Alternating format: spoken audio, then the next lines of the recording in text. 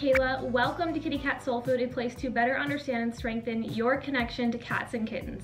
In today's video, I thought it would be really fun to examine the perennial regions of male and female kittens and help you ultimately to better understand how to tell the difference between a male and a female kitten. Now, sexing neophytes, which are really young kittens, can be quite difficult at first, which is why in this video I'm going to be demonstrating on 3-week-old Scottish Fold kittens.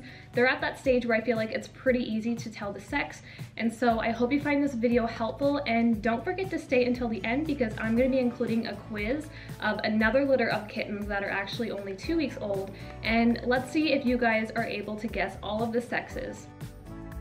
To start off, let's identify the perennial region. The perennial region is the surface region in both males and females where two orifices are visible, the anus and the genitals. The anus is close to the tail and the genital orifice below. The easiest way to tell the difference between a male and female kitten is to create a visual representation of these orifices in your mind. In a female, the genital orifice is shaped much like a lowercase I, the dot being the anus and the line being the vulva. Some see this shape as a vertical slit or a teardrop. More noticeably than the shape though is the space between the anus and the vulva. In females, this distance between the anus and the vulva is typically 5 millimeters long, which is half of the length compared to the space between male kittens' anus and genitals. The area between these two is typically covered by a devoid of hairs over time, which can make it a lot more difficult to observe the difference. In a male kitten, the genital orifice looks quite different. The visual representation can be seen as the shape of a colon, the upper dot being the anus and the lower dot being the penis. The most noticeable difference is the length between the anus and the prepuce. This is typically around 1 centimeter in comparison with the female 5 millimeters. This area is occupied by the scrotum, which is often empty at birth.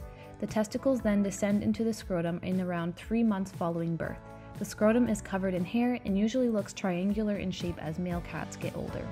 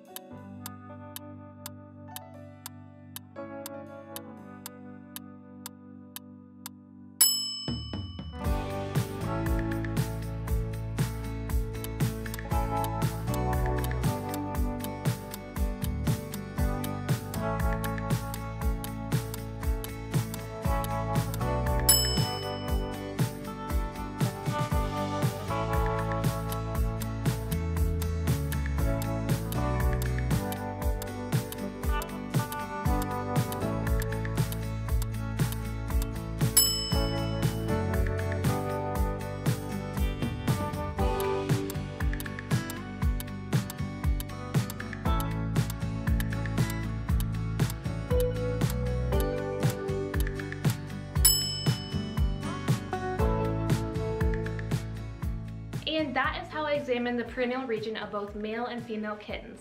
I hope you now can also determine the sex of your kittens, and let me know in the comments down below, how did you do on the quiz? I would love to hear your score. Did you get 5 out of 5? As well, don't forget to like and subscribe for more weekly cat videos. And again, as always, thank you so much for watching and welcome to all of my new subscribers. I can't wait to share more cat videos with you all. Until next time, stay positive. Bye!